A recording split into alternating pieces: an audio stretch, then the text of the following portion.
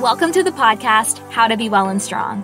I'm your host, Jacqueline Genova, and I'm excited to have you join me as I speak with some of the leading figures in the fields of wellness, integrative medicine, and mental health, as we discover what it truly means to be well and strong in both body and mind. Get ready to be empowered, inspired, and motivated about being an advocate for your own health. Welcome back, everyone, to another episode of the show. I'm very excited to be speaking with Dr. Kelly Blodgett about an incredibly interesting yet not very well-known topic that I've become very passionate about, and that is the area of biological dentistry. Dr. Kelly Blodgett is redefining the modern dental experience to one that is 100% positive. Over the past 22 years, he has created a practice recognized as an international hotspot for integrative biological dentistry and dental tourism. He attracts people who seek a holistic and biological approach to their oral and whole body health. Through his weekly Toxic Tuesday and Wellness Wednesday social media posts, Dr. Blodgett shares truths not commonly discussed in traditional dental settings. His post series illustrates his patients' incredible health journeys, along with providing best practices for predictable oral and systemic health. Dr. Blodgett, welcome to the show. As I was just saying, I first heard about you and your work from Chris Work's podcast and immediately knew I had to have you on because this is such an important area that so many people fail to consider when they're facing chronic illness. And it's certainly one that has massive health implications, as you very well know. Yeah, well, I'm so grateful that you came across that the podcast with Chris. I mean, I'm so impressed by that gentleman. I mean, he has a great reach and he is sharing wonderful information. And I got to tell you, the number of people who have come to see me because of that direct connection and hearing about the oral conditions that they were experiencing, and their cancer diagnosis, and the fact that their oncologists aren't considering or thinking anything about the mouth as it relates to their oncological plan. I'm just so grateful that he's sharing that and that you are as well, so we can help people understand that what goes on in your mouth is what's happening in your body. It's ridiculous to say it's connected because it's so obvious, there is no difference between oral health and systemic health. It's all one. It's the health of one human entity. So I'm glad that we're going to talk about that today. Absolutely. Couldn't agree more. Yeah, I'm a huge fan of Chris. I'm actually having him on the show in October. So I'm very, very excited for that. But Dr. Blodgett, let's just start with the basics. So can you provide an overview of what biological dentistry is and how does it differ from traditional dentistry? That is a good place to start. So let me offer this kind of clarity, and I think it will help listeners to appreciate the challenges that dentists face as they might consider moving in the direction of a more biological practice. And that is that in the world of dentistry, there are no biological dental schools, right? Like in the world of medicine, you can have chiropractic schools, naturopathic schools, homeopathic schools. In dentistry, it's just dental school, right? That's all there is to it. So in dental schools, most learning happens around a symptomatic management style. You look for inflamed gums and you treat the inflammation. You look for holes in teeth and you drill it, you fill it, you bill it. It's very like you're just chasing symptoms. In the world of biological dentistry, that approach looks more from the perspective of how do we amplify the health of the human being so that symptoms don't develop in the first place. Like your mouth then is an expression of health, as is the rest of your body, right? So what I say to patients all the time is the best dentistry is no dentistry. God gave you a perfect set of jaw bones, gum tissue, tooth structure.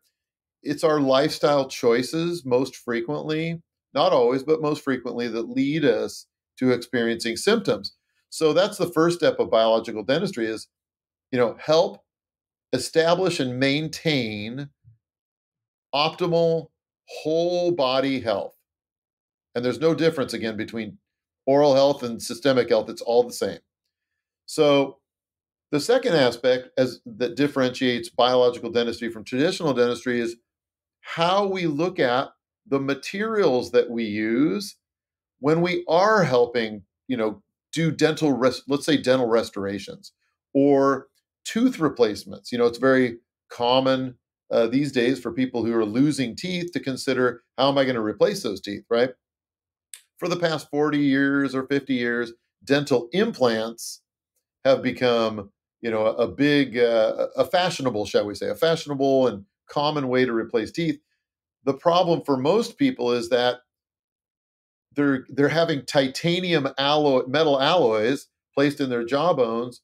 If you're not sensitive to any of the parts of that metal alloy, great, it's probably going to work pretty well for you.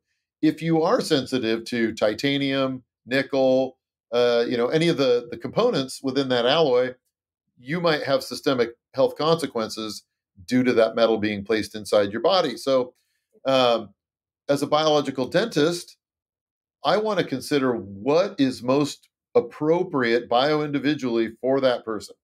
So we might do like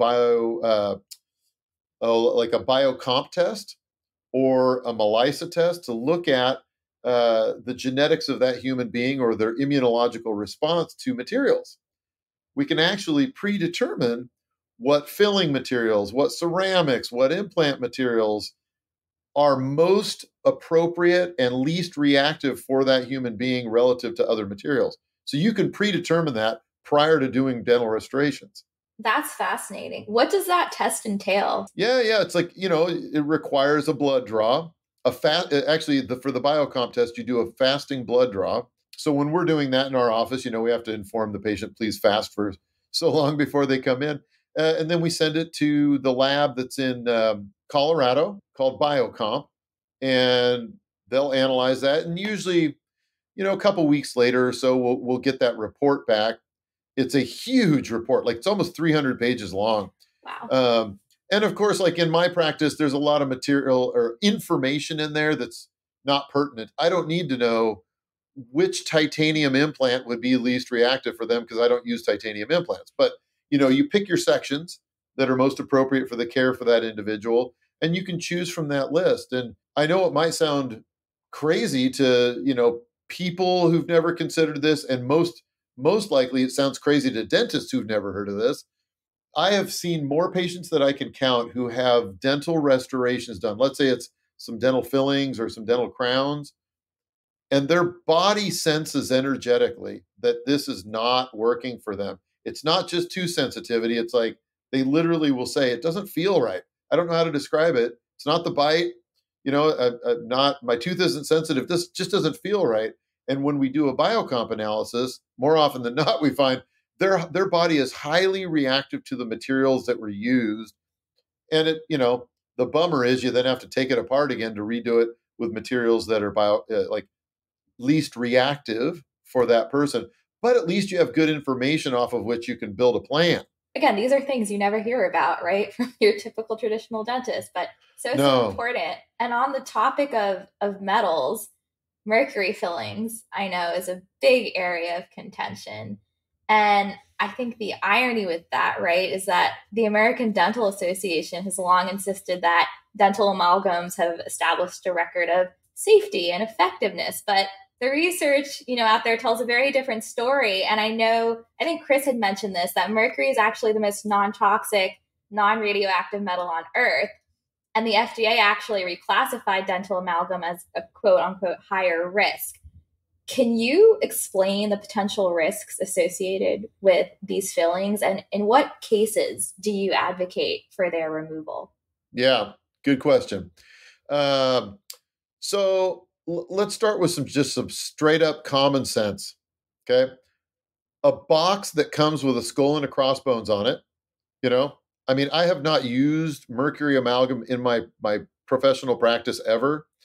But back in dental school, we were, as a matter of fact, in order to get my license in the state of Oregon, I had to put mercury fillings in somebody's mouth to show that I could do it properly, which is kind of crazy.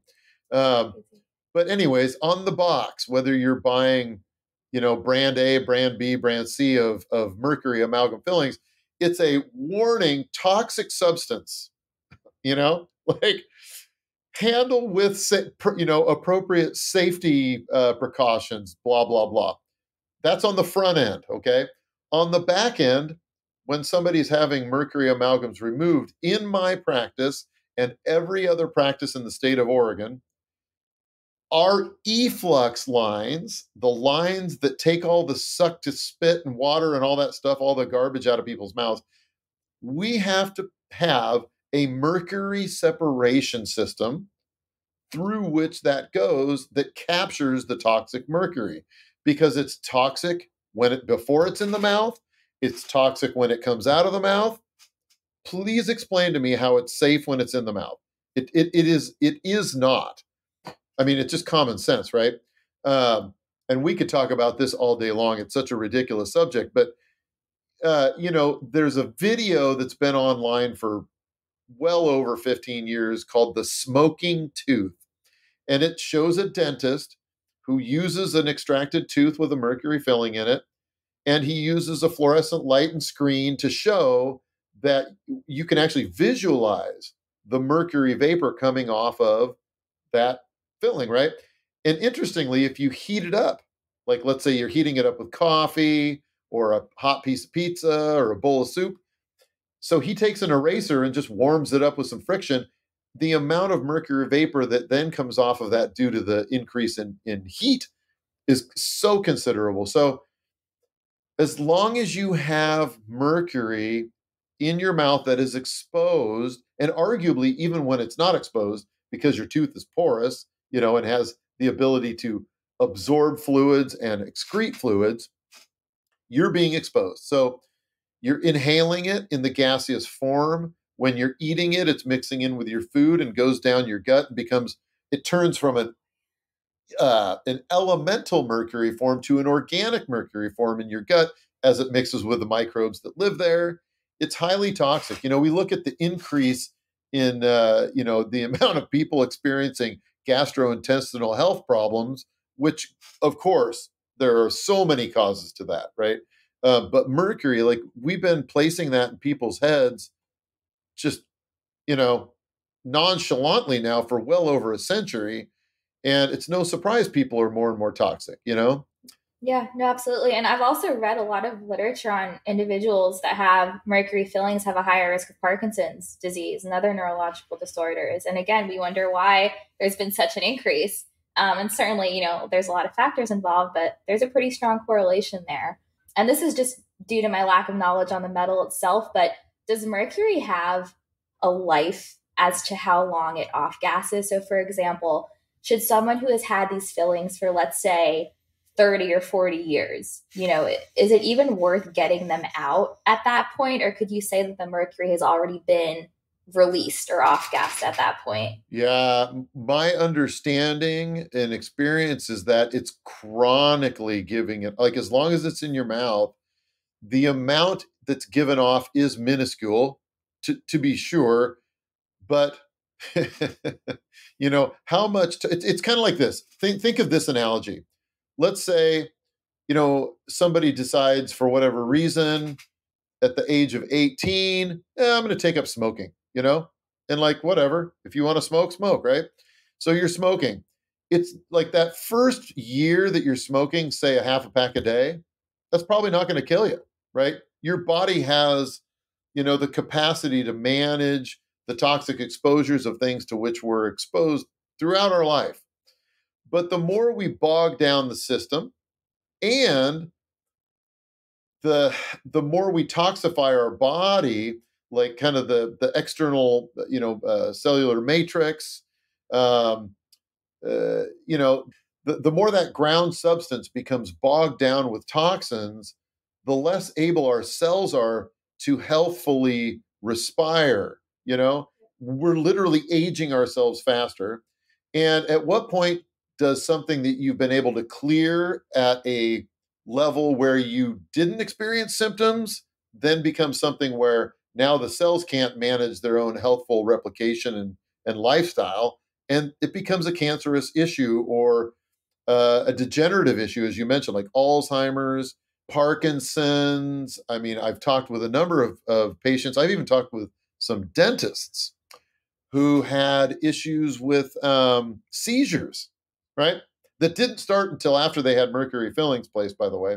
After they had the mercury fillings removed safely and their teeth restored biocompatibly, they completely stopped having seizures.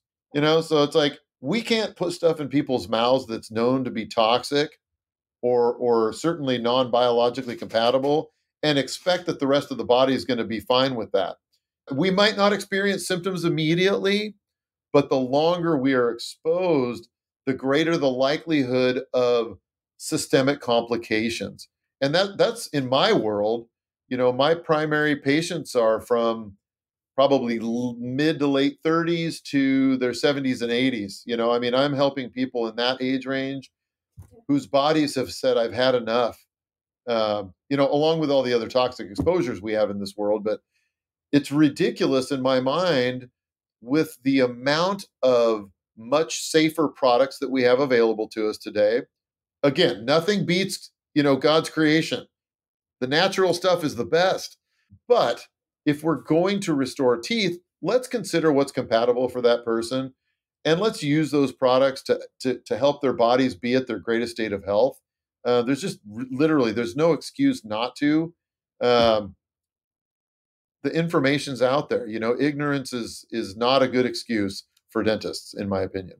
Absolutely. Couldn't agree more. And just curious, does the current health status of a person affect the decision, or rather your decision to remove a mercury filling? So for example, my mom's naturopathic oncologist essentially said that she wouldn't touch my mom's mercury fillings like in a patient with active cancer for a few different reasons. What are your thoughts on that? Well, I do believe strongly in having open and honest communication between me, the patient, and that provider. So as a matter of fact, 2 days ago, Wednesday, this week, I had met a woman 3 weeks ago as a new patient. She had come to me. She's had her second diagnosis of breast cancer, right? Because they treated her first go around with chemo and some lymph nodule removal and this and that. Never once did they look in her mouth. And I can, guarantee you, if there's a problem in the mouth, they treat the cancer and they don't address the root cause, which in her case, I believe strongly is coming from her mouth. It's going to come back. So when she comes to me, she's in stage, been given a diagnosis of stage 4 breast cancer. My argument to her is that if you want to heal and you believe that your body has the healing capacity to make you well again, which I absolutely believe it does, you have to treat the root cause in your mouth. And in her case, root canals, toxic bone grafts that were placed thoughtlessly, which her three-dimensional cone beam CT scan showed tons of infection around it, and 2 cavitation lesions where her lower wisdom teeth had been removed and never treated. I can tell you, because it's still in my mind's eye, it was only 2 days ago, the amount of fatty degenerative tissue that I took out of her jawbone it's incredible. And in order to try to help her oncologist understand this, we're sending all of her samples out for DNA analysis. We want to understand what has been living in these areas of toxicity in her jawbone so that we can then share that with her oncologist. But her oncologist's approach was, hey, you've got to start chemo immediately. And you know what? It's okay for us to have a difference of opinion because we look through different lenses. Our training is different. Our understanding is different. But in order to help bring him along to my seeing through my lens, I sent him a very detailed email about here's the science, here's the information, here's what we're seeing for this patient. I will share the findings as they come in with you, but I want you to understand that until we treat what is in fact draining in her lymphatic system, whatever you're trying to do is going to have no impact and no positive long-term effect. Her own history is proof that, oh yeah, we treated the cancer and it looks like it's gone. Oh, wait a minute, it came back. Why? Because we didn't address the root cause, which in this case was stemming from her mouth. That's so powerful. And this is an area I wanted to get into. But Dr. Veronique Desaulniers, who you may have heard of, she's the author of Breast Cancer Conqueror and has done some incredible work in the field of addressing breast cancer naturally. But she's done a lot of research on the connection between root canals and the development of breast cancer. And in fact, her findings have shown that oftentimes in women with breast cancer, and this was actually my mom's case, the side of the breast that they developed the cancer in is often the same side that they had a root canal on. What are your thoughts on that connection, and what research have you yourself found that supports that, if any? Yeah, I think that it's a good question. Just look at patient history. It's that simple. And it doesn't have to be breast cancer. Like, I mean, it could be non-Hodgkin's lymphoma of the cervical chain.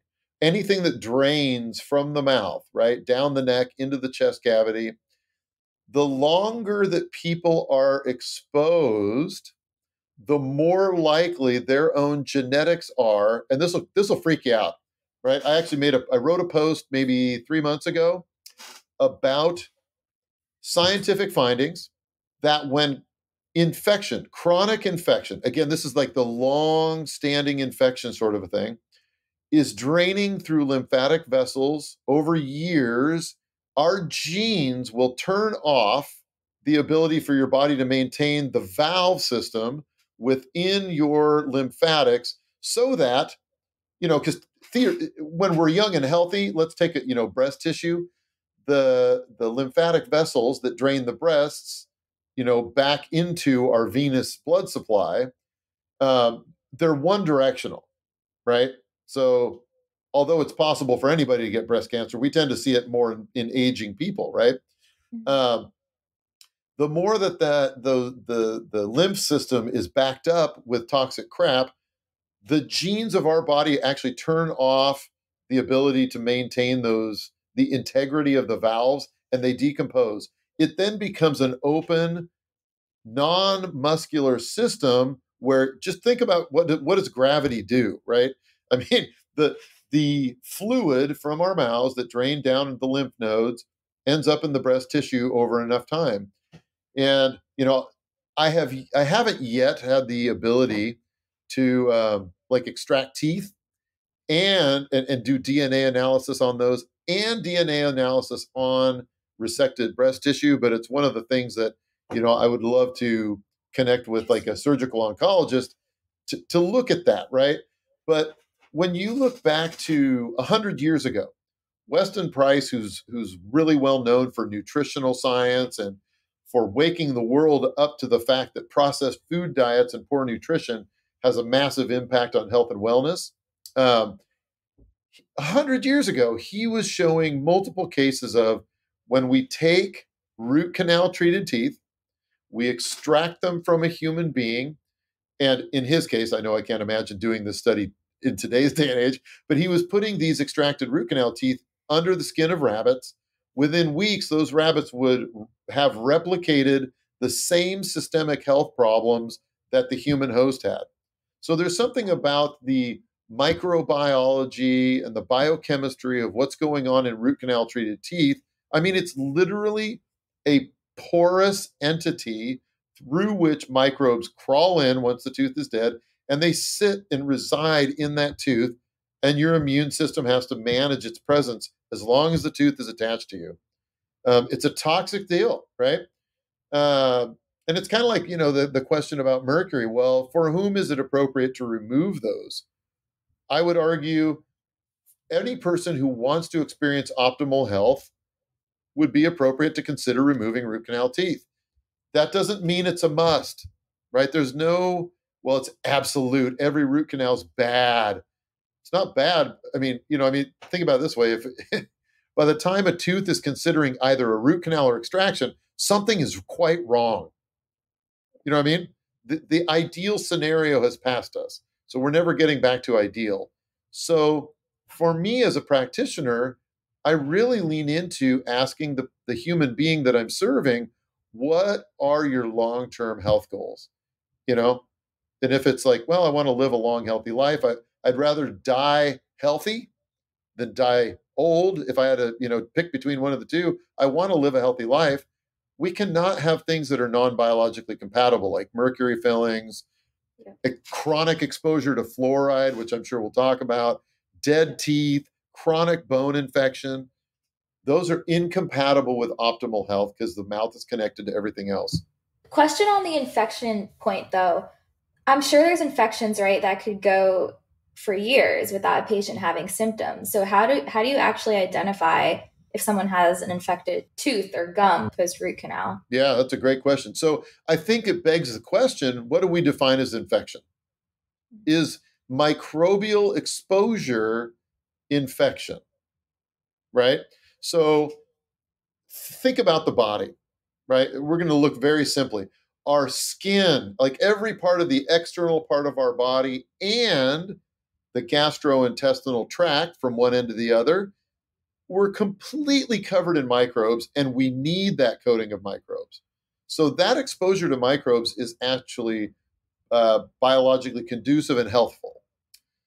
The second that we allow microbes entrance, like let's pick on something that's been common in the past 10 to 15 years, leaky gut syndrome, okay? You hear a lot about this stuff. Basically, and I'm sure every listener has heard of this, but for those who haven't, the lining of the gut becomes porous, for lack of a better way of saying it, or it's lost its integrity such that microbes, food particles, things of that nature make their way through the barrier that's meant to protect you. Well, as it relates to teeth, you have enamel that's impervious to microbes, right? It's rock solid. It's like granite. The dentin of the tooth, the second layer, which is approximately 80% of your actual tooth structure, it's porous like a sponge. As long as the tooth is alive and healthy, you have millions of little nerves that extend into those tubules of the spongy dentin, and they allow you to have feeling. The blood supply that enters them keeps the tooth moist and able to withstand forces healthfully. But the second we remove the nerve and the blood supply and the lymphatic drainage of that tooth from inside, it becomes a dry, dormant sponge. And you know what happens with dry sponges? They absorb everything around them. So, and interestingly enough, microbes that live under the gum line, which is where that porous part of the root starts, they're about 5 to 10% the size of each pore or dentinal tubule within that tooth. So imagine driving your car through a huge tunnel. That's how easy it is for these microbes to enter inside the porous dentin of the tooth. And I'll tell you, I did root canals for the first 15 years of my career. When you dry out a root canal, right, in order to fill a tooth with root canal filling materials, it's totally dry inside. There's no pigment inside that tooth. You fill it with a white colored sealer and a kind of a salmony colored gutta percha. There's no darkness whatsoever. It took me 15 years of extracting root canal teeth to notice that every time I took teeth out, there was always this black stuff inside the root canal system. And I'm like, it took me 15 years to ask myself, where's this stuff coming from, right? And it just, we weren't taught this stuff in dental. Well, I mean, we're taught that the dentin's porous, of course, but nobody puts two and two together to think about once we kill the tooth and it's this dry, porous system, what are the bacteria and parasites and whatever that's, live underneath the gum lines? Where do they go? And I have sent over 500 teeth to DNA Connections, which is a sister company to Biocomp, where they can analyze over 100 microbes from viruses, bacteria, parasites. It's fascinating to see what's living inside of these teeth. And again, is it infection? Well, I don't know if you want to call it infection. It's microbial exposure. How much microbial exposure is going to be too much or a toxic exposure for any human being? That's a bio-individualized question. So when do you extract a tooth? Well, that's something that you have to talk with the patient about. You have to talk with their health team about it and come up with a plan that respects the goals and health specifics of that human being. I love that approach. And I think too, so many patients today, and this isn't even just within dentistry, it's within the healthcare system where the doctor will be like, you need this, right? You need a root canal. You need this surgery. And Yep. Dr. Blodgett, this could be a whole other conversation, but a patient does not need anything, Nope. right? And that's why it's so important that patients educate themselves on the topic at hand or whatever issue they're facing, because the doctor is not right. And I think, so many people place 100% confidence in that practitioner and take it as gospel, when in reality, it's really not the best thing for them. And I've experienced that a lot, even in, my mom's cancer journey. And it's just made me very weary of doctors out there and interests. But again, you always have to be your own advocate. Well, you just warmed my heart and made my day in saying that and addressing the language of expert to non-expert communication. And in my personal and professional opinion, practitioners who tell people they need something, it's psychologically and emotionally harmful to that person. Because what you're saying is, I'm the expert. I'm telling you you need this. Who are you? And how dare you say that I'm wrong? And it's just plain and simply, it's inappropriate to talk to another human being that way if you believe in health autonomy. And I do. I'm so glad that you said that. It's one of the things I tell new team members on my team the first day. I usually try to tell them this actually when they're interviewing, because I want them to understand that your verbiage and word choices and thoughts will be scrutinized. Period. I want for you to speak only the truth, you know? And that looks like basing things on that human being's own goals, not on our understanding. Certainly, our understanding is going to play a role, but it won't be the guiding light. It's going to be about what that human being is asking for and how we can help them experience what they're asking for, not based on some dogmatic bunch of baloney that we've come up with. Well, that's why you're so successful in your practice, Dr. Blodgett, right there. Your patients, I'm sure, see that when they come visit. But Thank no, you. I couldn't agree more. And on a personal note, interestingly, so several years ago, I went to my childhood dentist for my annual cleaning, and he took some x-rays, came back to me, told me that I had a handful of small cavities that needed to be filled. And for someone who never really had a cavity in her life, I was very taken aback by that. So rather than making an appointment for the filling, I went home. I was like, I'm not going to get them filled. I don't really think I have cavities. And you're going to laugh, but I went on my Kindle and I searched how to heal a cavity naturally. And that was actually my first exposure to biological dentistry. And I started reading all these things on remineralizing your teeth with chewing eggshells or consuming raw dairy, and all of these natural strategies to literally heal a cavity. Right. So is it possible to do that and remineralize our own teeth?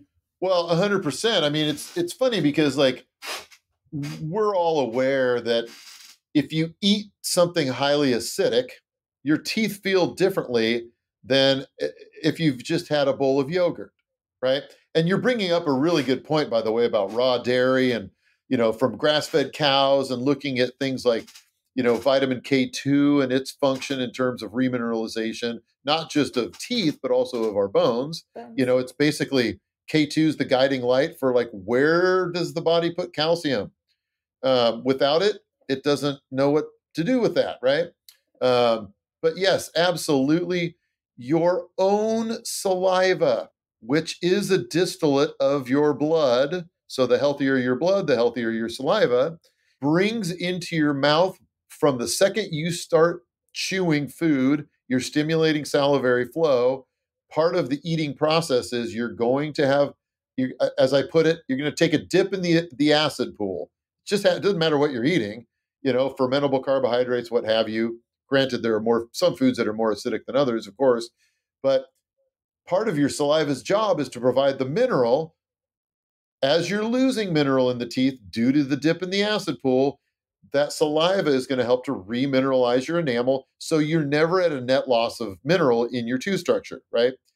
People who are experiencing that slow or sometimes rapid, depending on the human being and their diet and lifestyle, as the enamel is losing mineral, there is a point at which it can be beyond the point of repairing it with dietary and lifestyle choices, right? Like sometimes if there's a frank hole in a tooth, you're not going to remineralize that.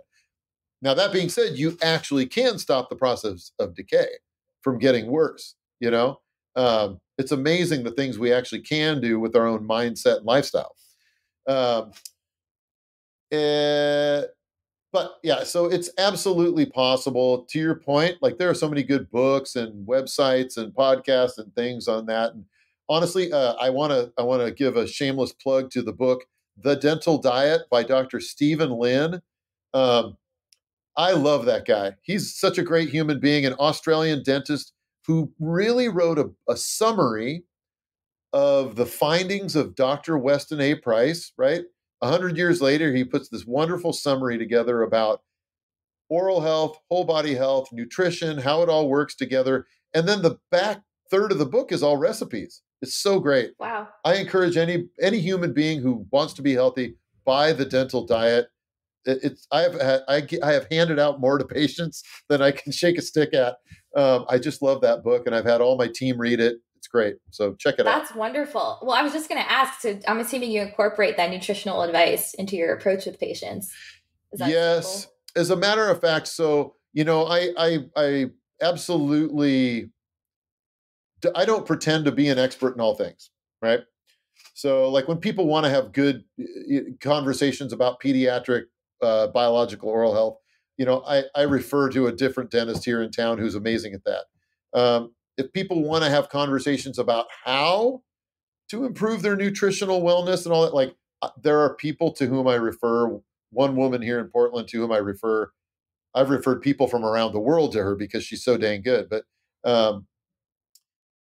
yeah, like I work in my zone of expertise, like clinically, right, and conversationally, and I refer to other people who are more knowledgeable and passionate in those other areas where I know the patient will be best served when they have a team helping them. It also helps to amplify accountability, right? The more people we have patting us on the back to say, Kelly, you can do this, right? We're here to support you in this. The better you feel about those choices. I've been doing this long enough to see what works and what doesn't work. And I have seen absolutely when we get 2 to 3 healthcare providers supporting a person well, I mean, miracles happen. It's so awesome. That team approach truly does make a difference. Again, whether it's within dental health or any other area of health, I think you need to have at least 2 or 3 experts, even from different, thought paradigms in your treatment plan. Crucial. Yeah. So just going back to my experience, right, as a child and going to the dentist office, I know something that I would do, I think it was on like a biannual basis, is those fluoride rinses, right? Yeah. And I know that most dentists advocate for the use of fluoride, right, to prevent cavities, especially in children. And I know that the controversy over this has been a main point of contention, I feel like, for the past several decades since it was introduced, in like the 1960s. But I do understand that fluoride can negatively impact our long-term health, a major one being the development of neurological disorders. So what is your take on fluoride use? Yeah. I'm trying to be thoughtful in terms of how I use words around this. I want to acknowledge this first. When you expose a tooth to the fluorine ion, and that ion bonds to enamel surface, it is absolutely more acid resistant than the hydroxyl ion. So like we know that's been the argument of the fluoride supporters for all these years. Interestingly, in the world of oral health, people are still getting insane amounts of decay and cavity. Like it's like if this were the panacea, no, people wouldn't be going into dental offices with toothaches and cavities anymore because we fluoridated so many cities. If it worked, it would have worked, and it does not work. Why? Because our diet and lifestyles for so many people, it's horrible. You can't go to Starbucks, get a 24-ounce, sugar-laden drink, sip on it for 3 hours, and not destroy your mouth and your gut microbiome. and develop diabetes and Lord knows what else, right? It's like, but that's our lifestyle. We want to go get our quick fix energy, pick me up and all that. And it is what it is. What we know scientifically as fact, one, up until the 1950s, fluoride was not added to the vast majority of water systems anywhere. Now, certain parts of the world did have naturally occurring higher levels of fluoride, and we did see in those areas, such as Colorado, more dental fluorosis, meaning a modification of how enamel is formed that isn't healthy. You know, it's both less aesthetically pleasing and structurally has lowered integrity. So, you know, that argument goes out the window. But if we look at historically, how is it that there were so many groups of people over the last thousands of years who experienced no dental decay and they didn't have added fluoride in their water? It boiled down to, you know, diet and lifestyle, the nutrition that they were able to expose themselves to, and their lifestyle. We're also now seeing, and there are so many studies, anybody who's interested can pull up PubMed and type in fluoride, comma, IQ. Let's pick on that one, right? There are hundreds of studies that have shown that populations that are slowly and lowly exposed to fluoride over time develop lowered IQ because of how, as you put fluoride in your mouth, whether it's a rinse in a fluoride tray delivery system or in your toothpaste, you cannot put it on your tooth without your oral mucosa absorbing that stuff.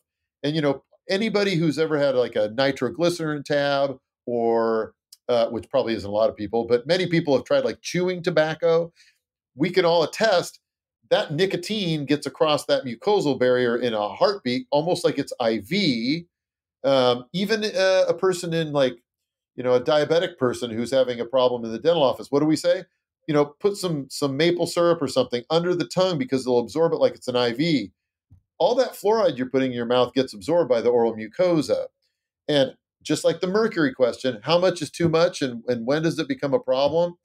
Well, every human being, that's going to be a different answer, of course. But if your intention is to live in an optimal state of health and reduce risks as much as possible for your systemic health, then why would you expose yourself in the first place, right? So, I mean, I used fluoridated toothpaste my entire life up until maybe 10 years ago when I became more aware of this. And I'm like, you know, I don't need that. I mean, I'm going to choose to do something else. Now, since I stopped using fluoridated toothpaste, have I ended up with cavities? No, you know, nothing's changed. You're going to laugh, but whenever I go for my annual dental cleanings, I find myself educating the hygienist just on that very topic, right? How fluoride is really not great for you. And it's so funny because they're just sitting there listening. They're like, wow, like I didn't realize this. And it makes them question too. And they're the ones that are saying, oh, like make sure you're brushing with fluoride every single night. But also too, there's a company I purchased my toothpaste from. It's called Risewell, and they created this mineral toothpaste powered by, I think it's like hydroxyapatite, but it's been shown, they said, to like remineralize teeth. Are there any other brands of toothpaste that you personally like to use or that you share with patients? It's a good question. You know, I'm going to go against the grain here, and I'm going to say it doesn't matter. If your diet and your lifestyle and your saliva suck, I don't care what you put in your mouth. It doesn't matter, you know? And of course, let's be honest, right? We live in a capitalistic society where everybody wants to come up with a product that's the next greatest thing. And do I think that Risewell and Revite and Boca and like, are these all good brands? Absolutely. I think, you know, I love what they're about. Is that going to overcome a crappy lifestyle and nutrition? No way. But if you like a certain flavor, or, you know, like for me, people ask like, well, what do you use? Well, I use a brand of toothpaste that's fluoride free, and on the environmental working groups, what is it, Healthy Living app, it rates very safely, and it reminds me of the feel and flavor of the toothpaste I grew up with, right? That's my personal preference. Is that what's going to make a difference in me following, you know, like becoming symptomatic or not? In my opinion, both personally and professionally, no. It's the fact that I eat a healthy diet, I get decent sleep, I drink clean water. You know what I mean? so that my body has the capacity to make great saliva. Because here's the real fact. When you brush your teeth, I mean, unless you're brushing your teeth for 2 hours, which I don't know anybody who does that, you're not exposing your mouth to that dentifrice for more than 2 minutes, because you brush, you spit it out, and then most people rinse with water. You've now removed every bit of what you put in there, right? So it's like, is that, let's say we're going to be generous now and say that somebody brushes 2 minutes twice a day. So is that 4 minutes of exposure going to make a big difference over the 23 hours and 56 minutes that you're exposed to saliva? I don't think so. So healthy saliva, which again, I'll bring it back to, it is a distillate of your blood. In order to have healthy blood, you've got to have good GI absorption, good gut integrity, clean water intake, good digestion, so that we're getting our autonomic nervous system into a state of like rest and digest, instead of, trying to eat lunch while I'm looking at Instagram and, doing, Yep. I'm so cool, I'm a multitasker. Like, we've got to down regulate. And I'm guilty of like, go to myself, right? Yeah. So I'm speaking to myself as well, but it's such a whole body thing. And there's no one product that's going to be like the miracle fix. It is. It truly is. I know everyone wants that one easy choice. This is going to solve my problems, but it's not. It's so many factors, as you just highlighted. Couldn't agree more. Could you also touch on why mouthwashes made with alcohol are really not the best things for us for so many different reasons? Yeah. I mean, I got to tell you, it astonishes me. Like when you walk down the aisle at your local Kroger or whatever, IGA or something, and it's like you look at, who's buying all these bottles of Crest Pro Health or Listerine? I mean, it's literally so drying to the mouth, and people are like, oh, but it gives me that fresh breath. I mean, so if you like that stuff, hey, no offense, lifestyle choices. I believe in making your own choices. But understand, like, you were not created to need mouthwash. When you keep your mouth clean, and you can do that, by the way, many people do, primarily through just chewing healthy foods. Like, think of the friction of chewing lettuce or English cucumbers. That's pretty self-cleansing, honestly. Or chewing nuts, right? I mean, that actually brushes your teeth as you're chewing. It's kind of frictional. Your breath is going to stay fresh when you're chewing healthy, good foods. So, like, I don't know what's up with all that. Honestly, it's like a great way for big corporations to make money. There's no biological health benefit to it. That being said, there are some oral rinses that my team and I will prescribe depending on the risks of that person and the oral health issues that they're facing. So let's say it's somebody who's got chronic gum disease, and we're helping them along with, resolving their gum disease issues, also getting their gut health, their nutrition, all that back on track. There are some rinses that I would advise, and of course, there are too many to list in a show, but they do exist. But that's more of a case by case basis. I don't feel like every person should be rinsing with X, Y, or Z. What are your thoughts on oil pulling? And for listeners, this is basically just this Ayurvedic practice that's been shown to prevent cavities, help detoxify your mouth or your body rather. And it's basically just swishing a tablespoon of coconut oil in your mouth for 20 seconds or so. Yeah. What are your thoughts on that? Well, number one, for those people who are listening and haven't tried it, make sure you spit it in your garbage can, not in your sink, because it'll harden up in your pipes, Yes. You know what? Honest to goodness, I've never personally tried it, but I've had a number of patients who they swear by it. And I look at their mouth and I look at their gums and I'm like, you know what? Whatever you're doing is awesome.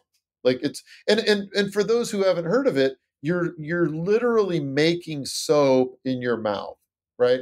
By the physical and mechanical motion of that oil mixing with the ions of your saliva, you're making soap.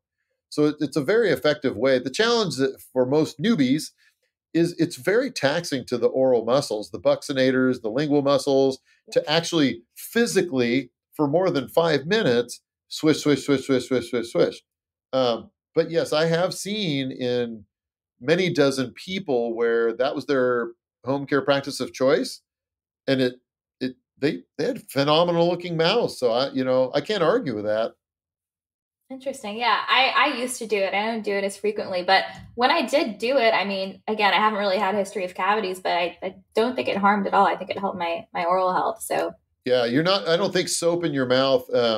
Your own self-created soap. And if you think about, like, is there any karyogenicity or the ability to create decay with an oil or a fat? And the answer is no. I mean, you're not. yeah. There's no way with coconut oil you're going to create decay in that practice. So if you want to give it a go, I mean, hey, go for it. I would not swallow it, however, right? You want to make sure that when you're finished, you spit it into the garbage can. Definitely. I know. I'll spit it into the garbage can or my toilet. I learned the hard way not to spit it down the sink, but good perk for listeners. Yeah. Hundreds of years ago, right? We didn't have these annual dental cleanings, right? And I love your philosophy that if you eat healthy, you have a healthy lifestyle, your body does the work and it prevents cavities. So with that in mind, what is your take on how many cleanings do we really need, if any, a year? I mean, do we even need to see a dentist if we're abiding by all of these healthy lifestyle practices? Well, you could probably guess my answer to that. It's a bio-individual question, right? Some people, due to their genetics, simply have a higher risk for inflammation. So let's say their risk for gum disease, much as their risk for heart disease, might be, higher. So the recommendations around their care and maintenance from year to year might be different from somebody like me. I mean, I'm just the way that I've eaten food my entire life, the microbes that my parents shared with me when I was a baby, right? All those things put together, I can go a year or two without a cleaning. Now, obviously, I employ hygienists, so I tend to get my teeth cleaned. But it's interesting because in my practice, for 21 and a half years, we did a lot of cleanings for people because of the shift in dental hygienists in the state of Oregon. We had a lot of them retire their licenses early during COVID. It has been harder to employ dental hygienists. So I literally went from having, 4 dental hygienists full time to 2 dental hygienists part time. And all of a sudden, I don't have the capacity to do teeth cleanings within my business. It's just how it is. So for the past 6 months, we have done very few cleanings for patients. And again, because so many of the patients that we see travel from other states, like, my goal is to have them find a practice who can do that aspect of management. And what we try to do as we are developing a plan for taking them from where they are today to an optimum state of, whole body and oral health, we're going to make recommendations about what we think or feel would be an appropriate interval for recare. Meaning, how frequently should you go in for cleaning and checkups? That could be once every 6 weeks to 3 months to, I think, for some of the patients I've seen for years, they could go 2 years without a cleaning because every time we see them, and it's funny, I'll give this side note. For a lot of people, COVID was a good test on this, right? Because, some people were scared to death to go to a dentist. Oh my, I might catch COVID. And, so it was 2 years or maybe 3 years since their last dental visit. That is a wonderful test to then see, all right, well, with your home care practices, how well have you done with your own techniques and lifestyle choices? And I'll tell you what, there is a large group of our population where they don't need to see a dentist, maybe a once every 2 to 3 years, maybe once every 5 years. For a lot of people, probably once a year is appropriate. Why is it why are most people of the mindset that I need to go every 6 months? It's because that's the plan, their insurance plan, which in my opinion is such a waste of money. Employers, like maybe your employer, right? They give you or they pay for as a benefit a dental benefits plan. But it's no different than food stamps, right? It's like, we're going to give you money to go buy food, but we're going to limit what you can purchase with it. I'm not somebody who wants anybody to tell me how to spend my own money. I want to make that choice for myself. So I thankfully the most of the people who we serve, they understand this. We don't participate in any insurance things because it's a racket. But the insurance plans that most people have say we'll pay for 2 cleanings a year. So they've got it in the mind that, though, that's appropriate. It's totally arbitrary. It is. It was literally created by the insurance industry. Yeah, dogma. Dr. Blodgett, you should write a book just on your perspectives. I will be the first to read it because, again, Thank you. I couldn't agree more with everything you're saying. It's so spot on. Well, I'm in the process of that. I hope to have that ready by 2024.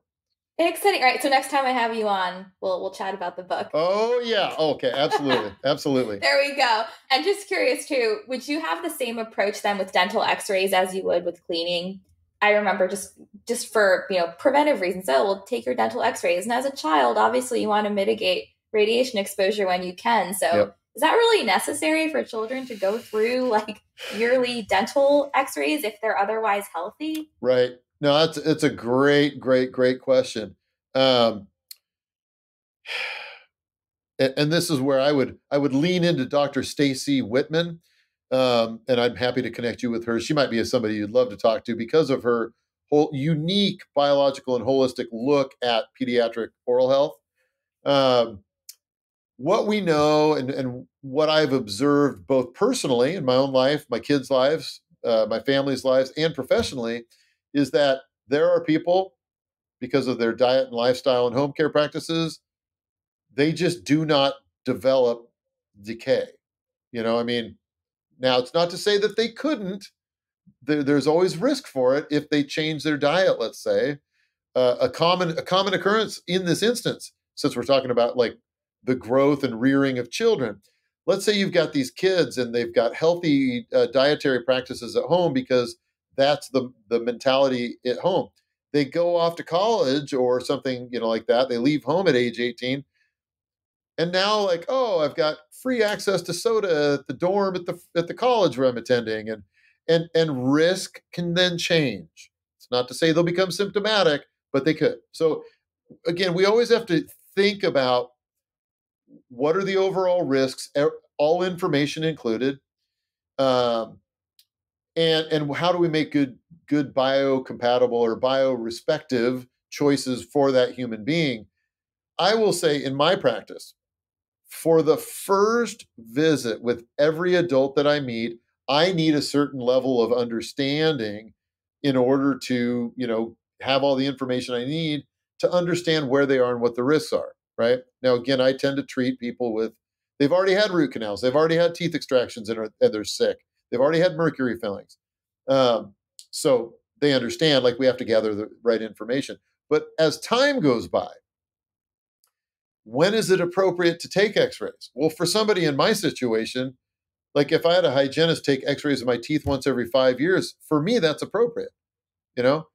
I've never had a cavity in my life, like a cavity as we traditionally understand it. So like, why then would I take x-rays every year to verify what I already know?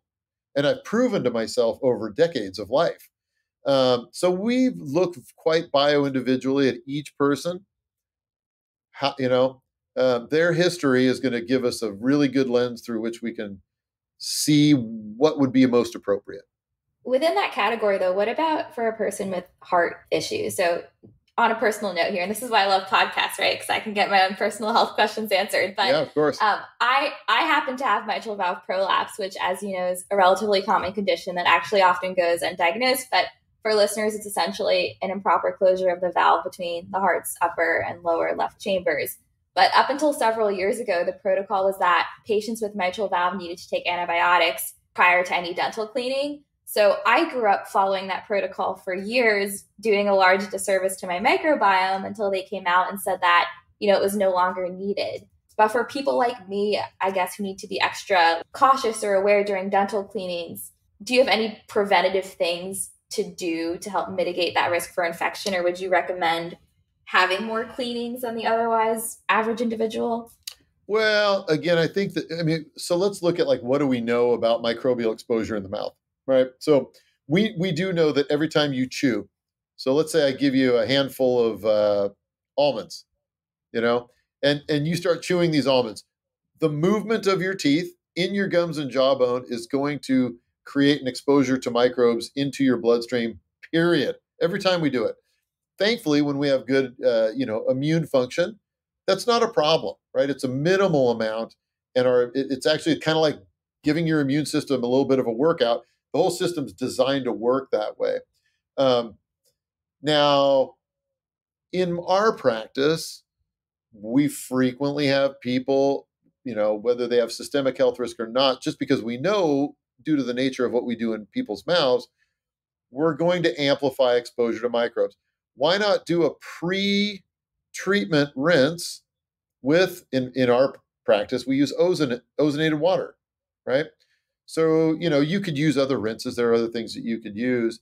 As it relates to your specific situation, which is, it is relatively common, but to your point, how many people have mitral valve prolapse and don't know it?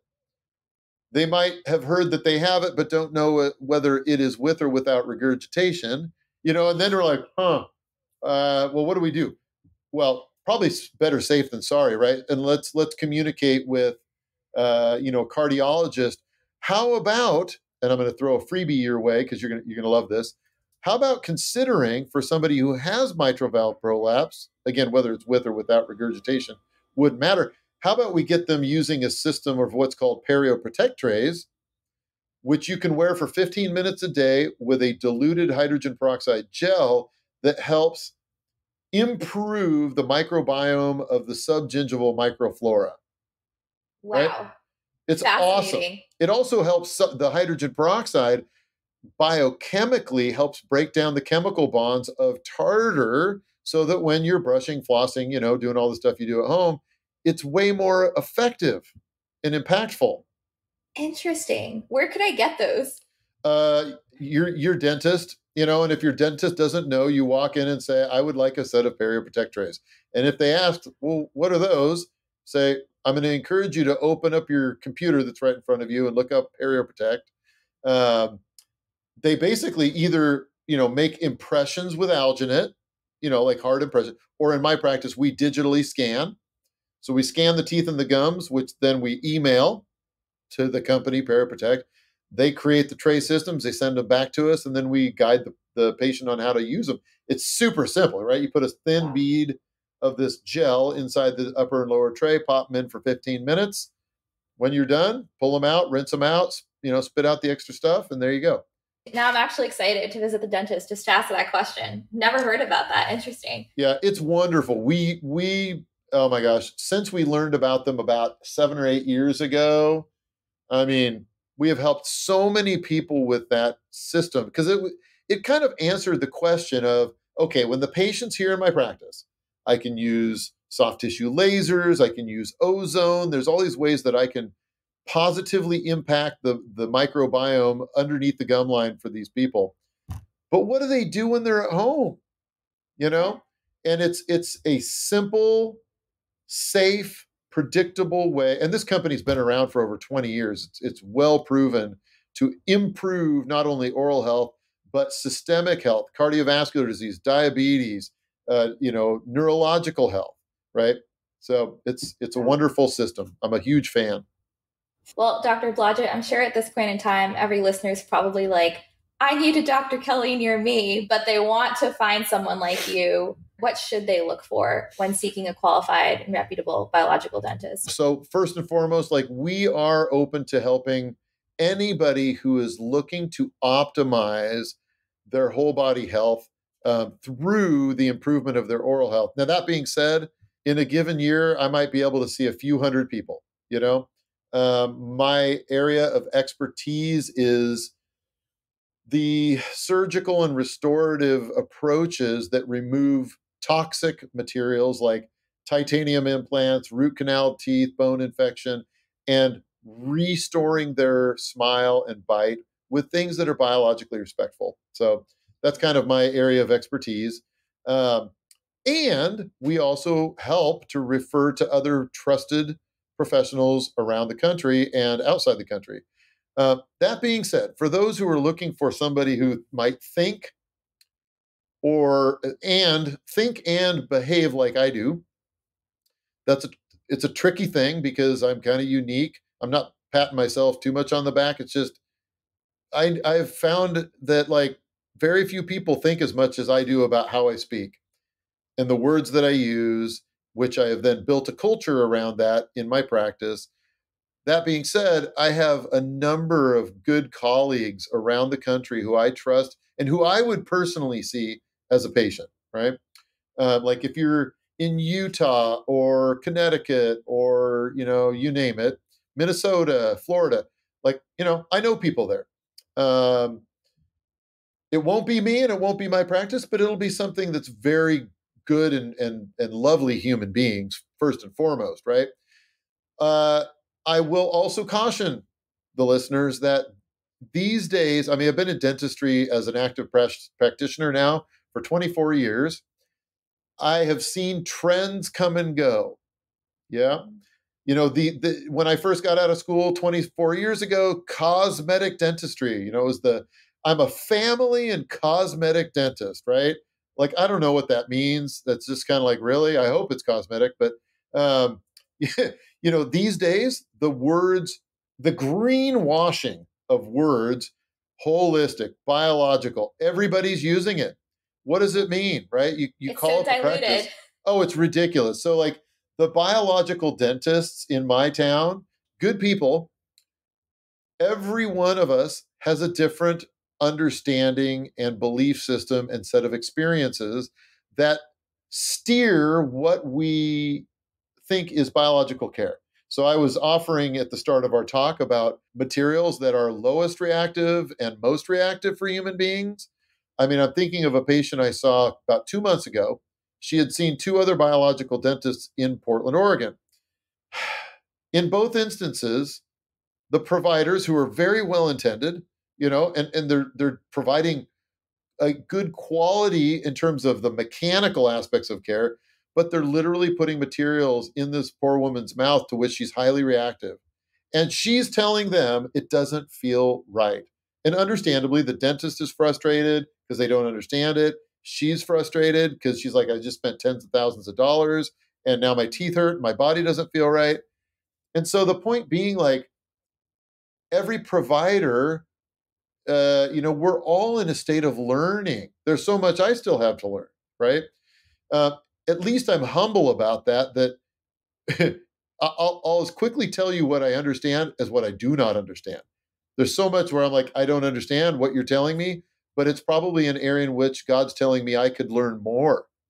Yeah. So, my encouragement to people looking for a great dentist of biological nature would be to ask a lot of questions. Listen to your heart and listen to your gut. If something says, wow, I really feel like I resonated with them, I'll bet you anything you would be well served, whether they believe themselves or market themselves as a biological practice or not. You're probably going to be well served where your energy feels right, as opposed to somebody who says, we're biological, ozone, lasers. Like, well, what's that mean in terms of how you connect with human beings? Because that's a big part of helping human beings is connecting with them.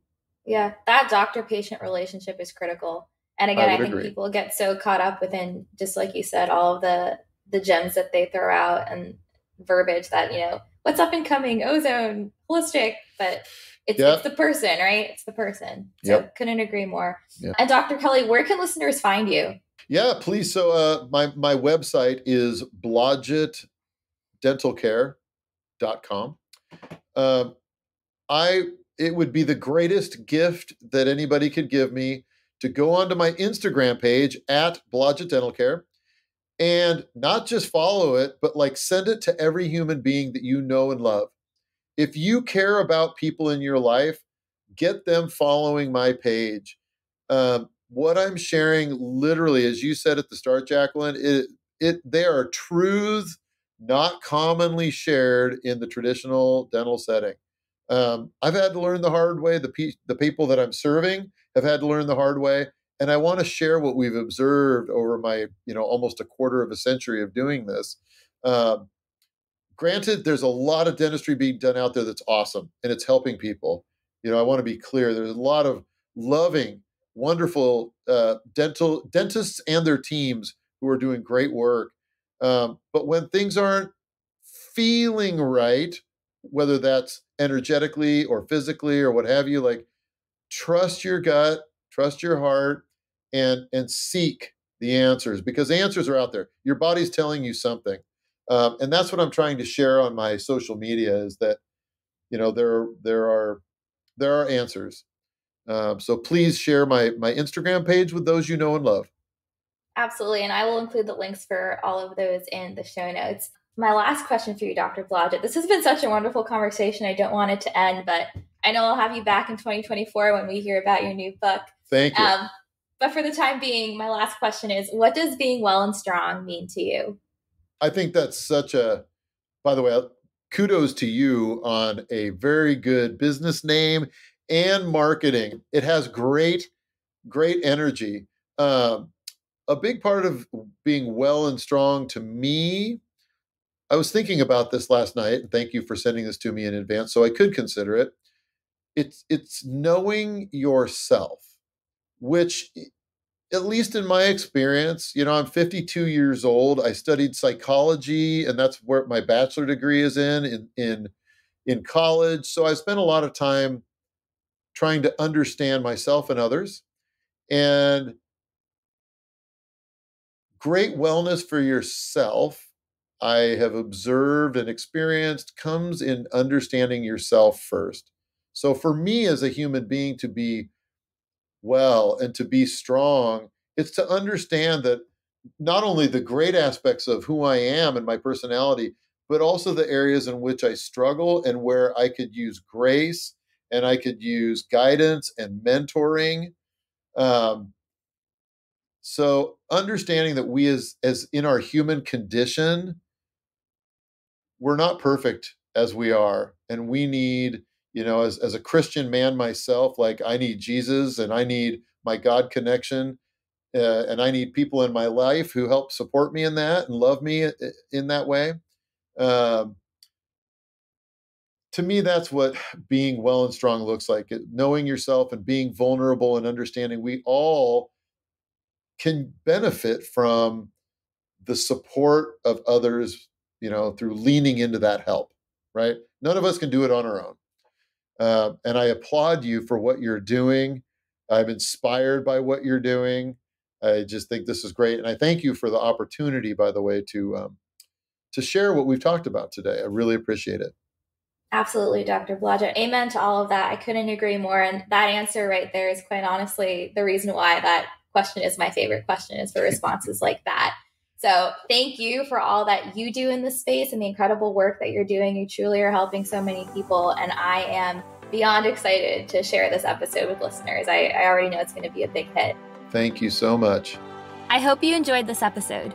If you would like to support the show, please subscribe, leave a rating, and share it with others. Be sure to visit wellandstrong.com to access notes from the show and to stay current with new content. I'm so grateful you joined me. Be well and be strong.